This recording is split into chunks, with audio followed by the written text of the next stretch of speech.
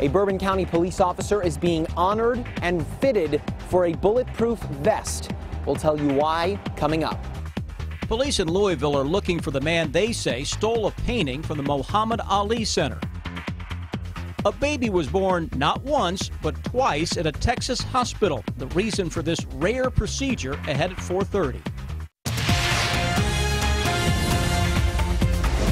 This is WKYT News at 4:30. Good afternoon. Sam, Dick, and Amber Philpott reporting. A Bourbon County police officer shot in the line of duty is being honored today. Officer Abdullah Balat was not injured because the bullet was stopped by his bulletproof vest. As Mike Linden reports, the company who makes the vest is replacing his for free. It's our top story at 4:30. A Bourbon County police officer is in Lexington being fitted for a brand new bulletproof vest 1 week after being shot on the job. Last week, Bourbon County police officer Abdullah Balat was shot while responding to a shots fired call in Paris.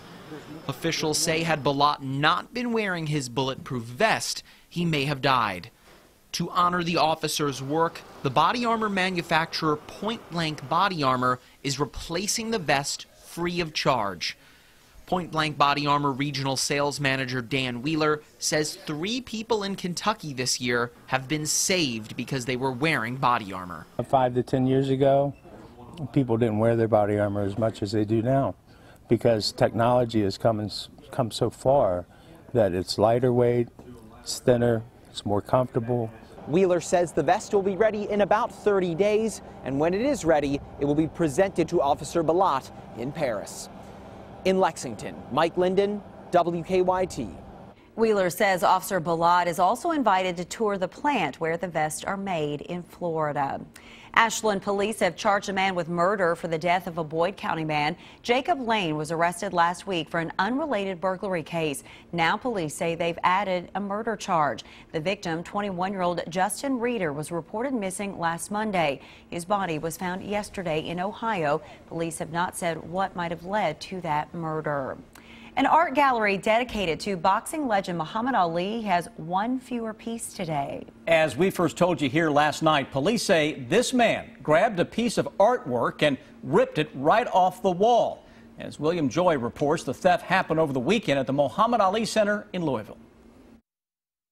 Well, Leroy Neiman and Muhammad Ali go way back, like to the 60s. A gallery of nearly 70 sketches and prints illustrates the relationship between the greatest fighter of all time and one of sport's greatest artists. He would go ringside to a lot of his fights. In fact, I think he was at the Rumble in the Jungle in Zaire even. Ali Center spokeswoman Jeannie Conkey says the gallery isn't just a trove of treasured art. You can see the movement in them, which is part of what made him so famous. It's a picture book of the fighter's past. Some across the room, they're all about Ali Frazier. And so it's really fun. You know, you get a little bit of history of Muhammad's boxing career as well. But this weekend, a piece of that history was stolen. Police say this man came into the gallery Saturday around 1 p.m., ripped this print signed by the late artist off the wall, and walked right out. Only 2 brown patches remain. This gallery is very special. Police say the print is worth $5,000, but the museum says its real value, along with the rest of the art, are priceless. Leroy admired Muhammad, Muhammad admired Leroy. Guests coming in here just love it. Ali Center leaders say they have added more security measures to prevent a theft from happening again. The gallery has been part of the museum since it opened back in 2005. The prints and sketches were donated by Leroy Neiman. That's a shame. It is a shame. Well, beautiful sunny day out there, but we could see, and we really need it, we could see some rain this week. We want to check in now with Chief Meteorologist Chris O'Leary. We're not thinking about that rain just yet, are we? You know what? It's small chances coming up on Thursday, then again later this weekend. It's hard to think about that on a day that is featuring absolutely gorgeous weather. Let's take you into southeastern Kentucky because we've been watching this Jackson Skycam, waiting for those colors to take off, and there you go. You're starting to see now. This is the peak of the leaves across central and eastern Kentucky. So the leaves are doing their thing. They're showing off, doing it in the backyard here as well at WKYT with those leaves in our WKYT weather garden. Really showing a little fall color right now. 59 Covington, the cool spot. Into the low and mid 60s for the rest of central and eastern Kentucky. And it's a day that started out with a lot of frost out there into much of the region with temperatures as low as the freezing mark in a few spots out there. So allergy sufferers got to be liking this. Heading out this evening, he says, or heading out 55 down to 44 between 7 and 11 o'clock as some chillier air continues to settle back in. Guys, when I come back in a few minutes, we'll fire up the hour-by-hour forecast to show you how a couple of fronts will impact the region over the next 5 days.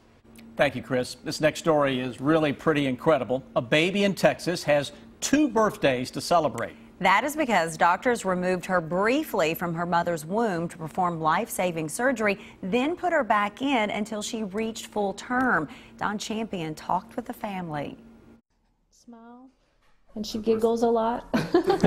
Margaret and Jeff Bomer are enjoying watching their 4-month-old daughter Lindley grow up. It didn't always seem possible. The doctor came in and told us that they saw something on the ultrasound. In the middle of her mother's pregnancy, doctors discovered a massive tumor growing from Lindley's tailbone. It was a big shock, and we were scared, and I had just suffered a miscarriage the prior year. To think that I might lose another baby was very hard. The rare tumor had robbed Lindley of blood and would have caused her heart to give out before birth. Lindley would not have made it without this surgery. Dr. Daryl Cass and his team at Texas Children's Hospital in Houston performed an emergency fetal operation on Lindley. At almost 24 weeks, doctors pulled almost half of her body out of her mother's uterus and removed 90% of the tumor. Then came the challenge of putting Lindley back in and closing the uterus. We have to get the tumor away, but then we have to make sure that the baby can stay safely inside for a number of weeks afterward in order to have any chance of survival. Lindley was essentially born a second time 12 weeks later. She's doing great now. We're practicing rolling over. Doctors will continue to monitor Lindley all the way into adulthood. So far, she is reaching all of her milestones. Don Champion, CBS News, Houston. There really are no words for that. Remarkable, maybe, but doctors removed the remaining 10% of Lindley's tumor 8 days after she was born. They also had to remove her tailbone to make sure that that tumor doesn't grow back. Well, a tip of the cap to the Kentucky Colonel, UK's campus newspaper, which has won the Pacemaker Award from the Associated Collegiate Press, known as the Pulitzer Prize of College Journalism. It is the 3rd time in the past 10 years the Colonel has won a Pacemaker, ranking the paper in the top 1% in the country. Earlier this year, the Colonel fought a court battle with the university over documents relating to a sexual assault investigation. The World Series between the Cleveland Indians and the Chicago Cubs starts tonight, but it wouldn't be complete without a little piece of Kentucky. Both teams will be using Louisville Sluggers. Of course, they're made right here in Kentucky. Louisville Slugger delivered bats to the Indians over the weekend, and the Cubs will have their bats in time for the game. Louisville Slugger says that 60% of all major league players use a slugger. Tonight's the night. The streets around Transylvania University will be packed for a popular Halloween tradition here in Lexington. The 6th annual Pumpkin Mania is scheduled for tonight. Everyone in the community is invited to come out. From 6 to 7 tonight, there's going to be trick-or-treating, and then at 7, hundreds of jack-o'-lanterns will be lit up on the steps of Old Morrison off West 3rd Street. If you have never been, you should definitely check it out. Great night for it. Oh, great weather. Can't miss. Sting preparing to take the stage at the American Music Awards. How he will be honored ahead. Now, your hour-by-hour forecast with Chief Meteorologist Chris Bailey. Beautiful day out there across central and eastern Kentucky. We cannot complain that we haven't had a gorgeous fall. It has been absolutely spectacular with a lot of those vibrant fall colors now really showing out. Take advantage, go outside, just unwind and enjoy the beautiful weather and those nice colors. Down the Mountain Parkway we go. Live sky cam showing a mix of sun and a little high cloud cover. WKYT Weather Garden, mix of sun, a little high cloud cover, and the leaves are now beginning to drop in our weather garden. Put the boys to work out there. doing a little raking over the next few days. Upper 50s to low 60s into much of central and northern parts of the region. A little warmer the farther south that we go, and it's quite the temperature gradient that is setting up across the Ohio Valley from northeast to southwest, and that's the pattern we're going to be in over the next couple of weeks. We're going to get a lot of bouncing back and forth with your temperatures. That's typical this time of year. The warm-ups may outduel the cool shots, but I'm telling you, the pattern is getting ready to flip toward wintertime early this year as we go into the middle and second part of November. So kiddos, hang on.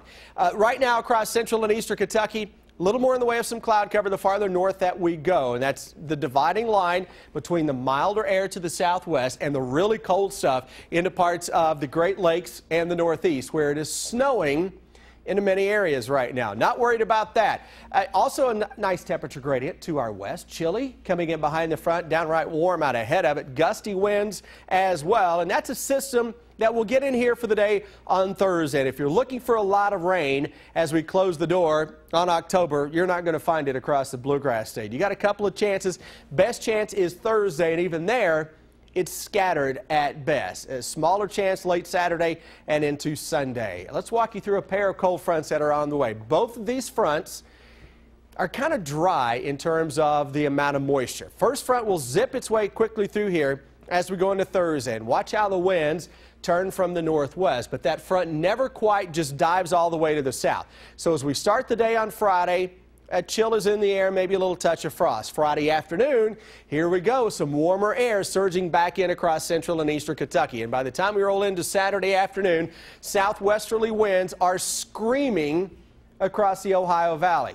Saturday is your textbook definition of a windy and a mild late October day. Those winds can gust up 25, 30 miles per hour, and temperatures low to mid 70s as we go into Saturday afternoon. That next front that comes in on Sunday right now just does not have a strong push to it.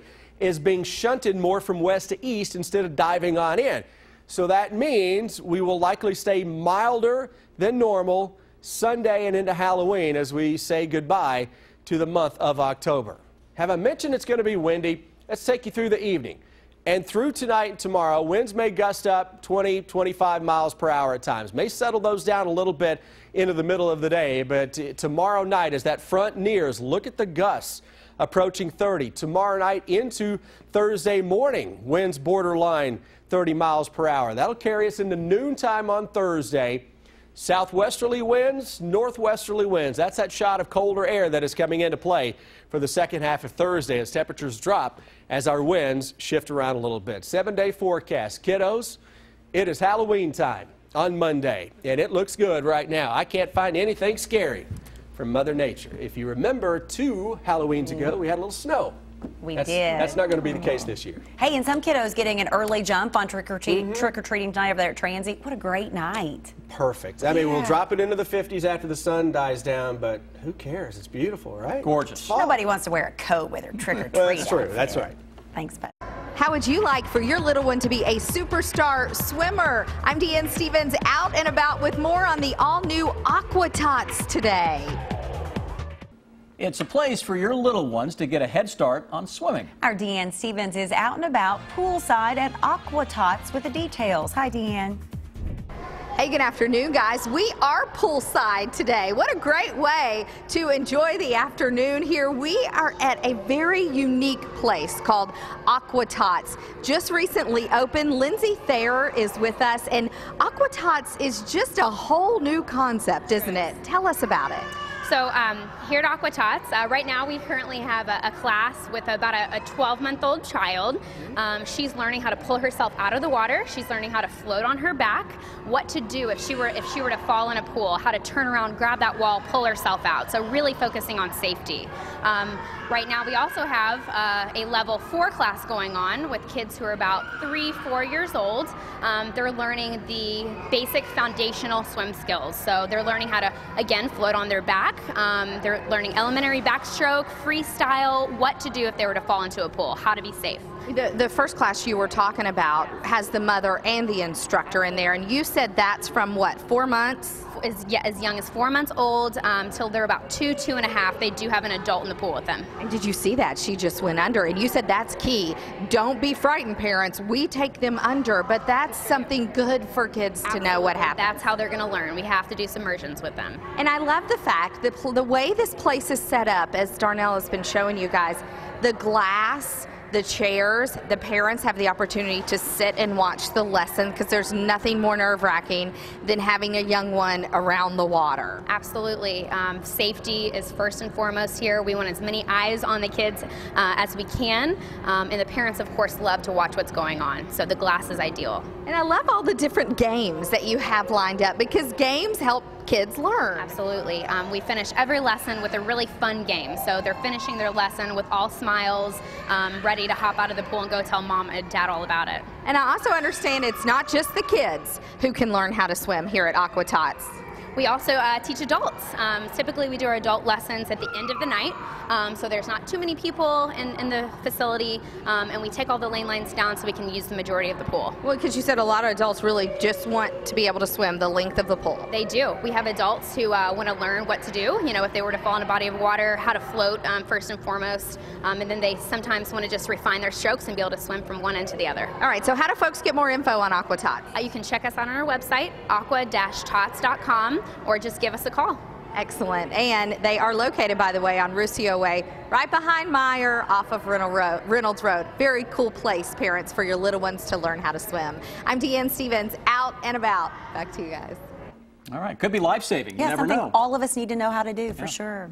Sting preparing to receive a big honor next month, and Mel Gibson is back as a director. Suzanne Marquez has your eye on entertainment.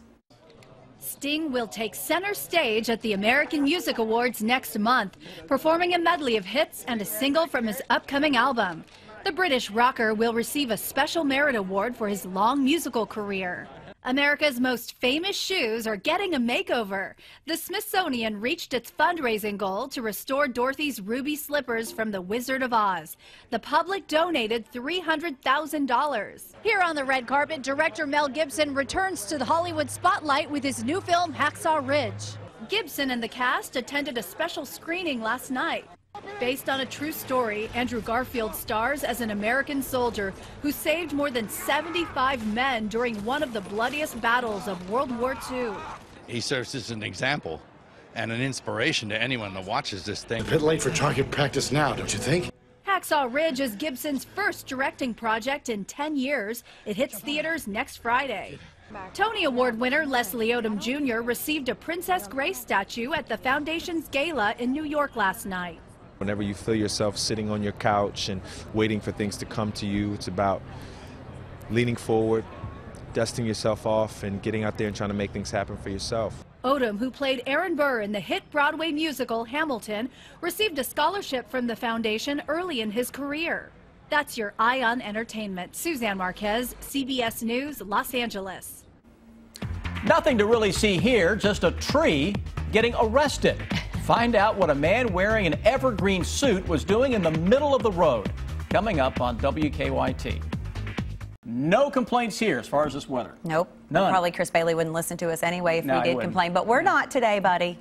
Complaint department is closed, guys, until further notice, all right? It's been a heck of a fall so far. Beautiful weather, nice temperatures, and it rolls on out there right now. Low to mid-60s across most of central and eastern Kentucky. A mix of sun and a little high cloud cover, but overall, can't really find a whole lot to complain about. Yeah, it's a little dry, but it is fall after all. And your Defender radar network with a little high cloud cover in the northern parts of the area and into the southern sections. We're going to notice those temperatures starting to surge up a little quicker than everywhere else. Up and down we go with the thermometer forecast and a brand new hour-by-hour outlook coming up. Right now, let's take a look at traffic with Officer Don. New collision at Manowar and Boston. This one just happened. No one's hurt, but one lane of the inner loop of Manowar is blocked near Boston right now because of the crash. Now, drive times to Nicholasville about 14 minutes, to Georgetown 16, and Paris looks okay, 22 minutes in the Bourbon County from Lexington. Now back to you in the studio. Officer Don, thank you. A zombie walk in Florida. A giraffe makes its debut and a tree gets arrested. It's the video that will have you talking. Take a look at this. Thousands of costumed zombies roaming through Key West on bicycles along shorelines and streets during the annual Zombie Bike Ride. The Sunset Ride drew more than 8,000 dressed in ragged garments. The Zombie Bike Ride is a pre-Halloween tradition for families and groups. Standouts included a supersized zombie pelican carrying its long dead catch and a skeleton fish with fangs. A new baby giraffe made its debut at the Oregon Zoo in Portland, and man, is he cute. Buttercup, a 2-year-old Maasai giraffe, is the park's newest addition, and after making the trip from the Santa Barbara Zoo, he took some time out to check out his new home. Buttercup stands tall at 12 feet, but will grow to at least 18. These giraffes are the tallest mammals on the planet. Not really, well, I guess it is a baby, but doesn't seem like it, right? Does not look like a baby, does it? This next story is just a little odd. Police in Portland, Maine arrested a man dressed up as a tree. Look right there in the middle of your screen. He was charged with obstructing traffic. Police removed the evergreen tree outfit and gave it to Public Works. The unnamed man is now in jail. A friend of the man says he was trying to study the city's traffic patterns. It's a really good way to get kidding hit me? and potentially killed, studying traffic patterns, right? Yeah, I can't imagine calling you up and going, Amber, I'm going to be a tree today. It's like, okay. No. All right. On that note, stick with us. Here's what we're working on for you now at 5 o'clock.